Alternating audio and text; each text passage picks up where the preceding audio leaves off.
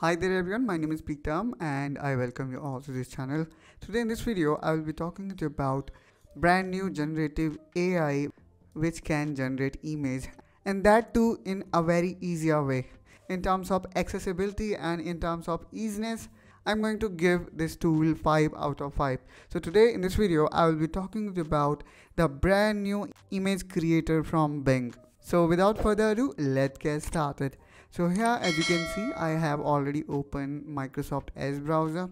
So most of these Bing related AI tools work better in Microsoft Edge. So I would recommend you to use Microsoft Edge instead of any other browser. Now I'm gonna type here Bing image creator. And here we go. Here we can see this first link, which is image creator from Microsoft Bing. Just click on that.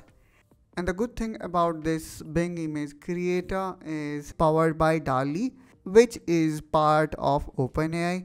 You may expect similar kind of result out of it. But now I think it is much more accessible. Let's try to generate our first image. So here you need to type prompt. Prompt is basically the command written in text form, which instruct image generator to generate image based on the text we have provided. So here let me write all chocolates growing in a tree, or maybe chocolates and dollars growing in a trees, which I would say will be really fascinating to see. Now what we need to do, we just need to click on create, and there we go, we have started the process of generating.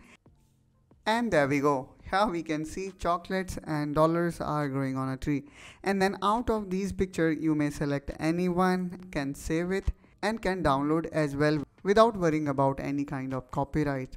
I hope guys you find this video helpful and informational. If yes, then don't forget to like and subscribe to this channel for such content. And I will see you soon in my next video. Till then, take care and bye bye.